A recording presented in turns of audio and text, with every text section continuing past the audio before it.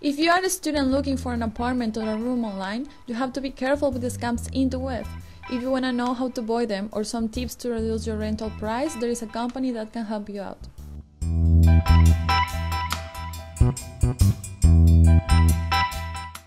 So my friends started to ask for my help, and I started to help my friends, and then friends of friends, and at a certain point I didn't know the people anymore who I was helping.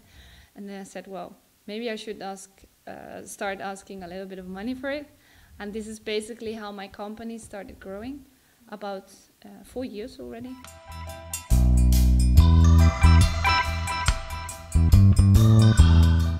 I see, if there's a scam, I see it's either a person without a profile, I mean a profile picture, or without friends on Facebook, and the English they write is pretty poor. I don't mean to say that if it's poor English it's fake, no, but that could be one of the signs. Also, if one landlord says, well, I'm sorry, I'm abroad, and the house is from my sister who is blah, blah, blah, you can know that there's something wrong. Or if they say, well, we cannot bring you the key, we will send it to you by airmail, you also know there's something wrong. So you always have to ask if it's an apartment, if you can see pictures. Well, if you can't see pictures, then of course no one wants to take it. But also ask them, is it one of my, even if nobody's there, even if you don't have any friends in Groningen, always ask just to be sure. One of my friends is already in Groningen. Can they have a look at the room? And if they say no, don't take it. You know it's something wrong.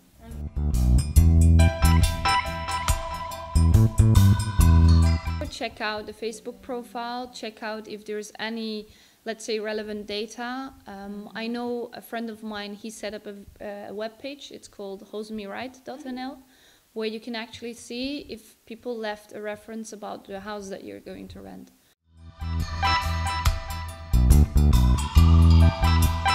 Only 5% of the police reports actually end up in court.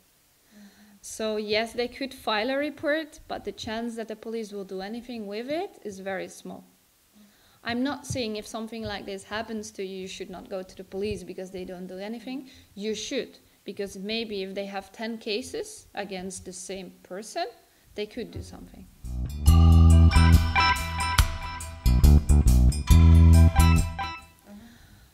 In my opinion, the best thing to do is to try search online and to get in contact with the landlord personally.